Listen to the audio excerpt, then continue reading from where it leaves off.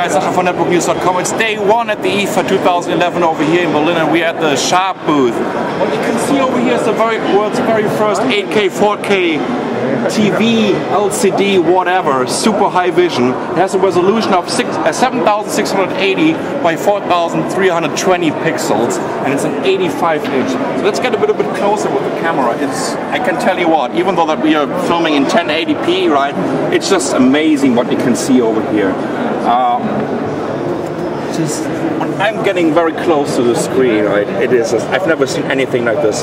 Almost a kind of surreal impression that you're getting from these pictures over here. So this is I think the highest resolution that you can get right now on any screen, even though it's pretty big with 85 inch.